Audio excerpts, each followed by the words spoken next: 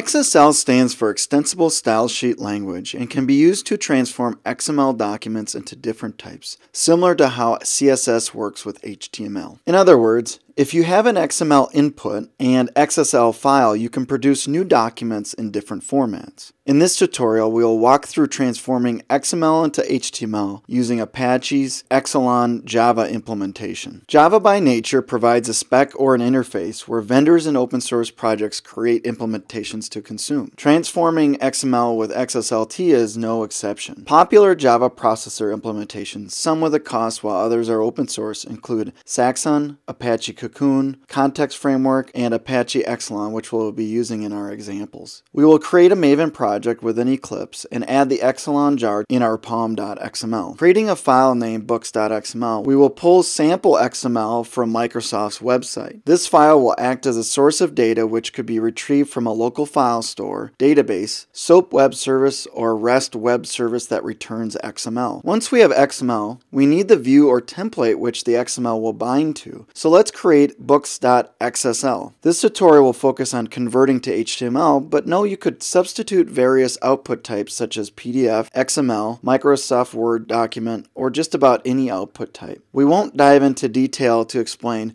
what each XSLT element is, as it can be found on Mozilla's XSLT element reference site. We did include a reference to Bootstrap for table styling. Next, let's write the Java code that will take the XML and the style sheet to produce the HTML document. The Transformer factory is the main class to do the transformation and was created in a way to allow consumers to configure with various providers. Each implementation may differ on which configuration options are allowed, so be aware if you plan on supporting multiple implementation libraries. Stream source is an abstraction class, so the same parsing code can be used from various sources like DOM source, SAC source, STAX source, or JAX-B source. We will read in the books.xml and the style sheet file using Java 7 syntax, passing them into stream source. The final piece before making the transformation is where the output should go. Initializing a stream result by converting a path to a file, we will output the contents of the transformation to myfile.html. The final step is obtaining a transformer and passing in the data, the template, the location of the output. Let's run this code and view the output in Chrome. Hope you enjoyed today's level up. Have a great day.